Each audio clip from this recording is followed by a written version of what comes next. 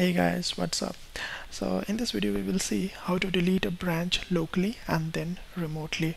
Okay, so we will see both the ways, but you can do any one of them. Many times you're just interested into deleting a branch locally, and many times you're just interested into deleting a branch remotely. Okay, so you can kind of pick and choose, but we will have a look at both of them. Okay, so I'm inside my project directory, and first I'm just going to list all the branches that are already created there in my project. You can see one is master, which is by default created, and another is one dash branch, which I created in the last video.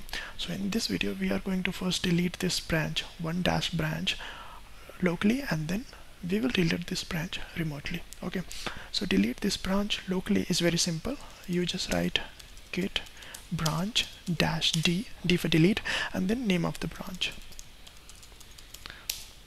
Okay, so this has created your branch locally. You can see it here, and you can confirm it just by writing git branch demand, because this will list all the branches that are already there on your local project directory. Okay, so now you have to delete this branch remotely. So what would you do that? This is also again very simple. Okay, so to delete this branch remotely, you have to do git push and then name of your remote repository sorry, which is origin in my case, and then name of the branch followed by a colon.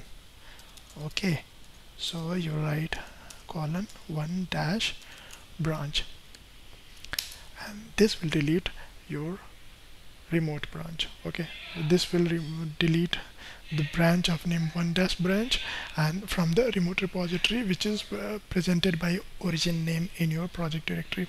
So that was all for this video. See you guys in the next video, and just ignore the background noise if you are being disturbed by that.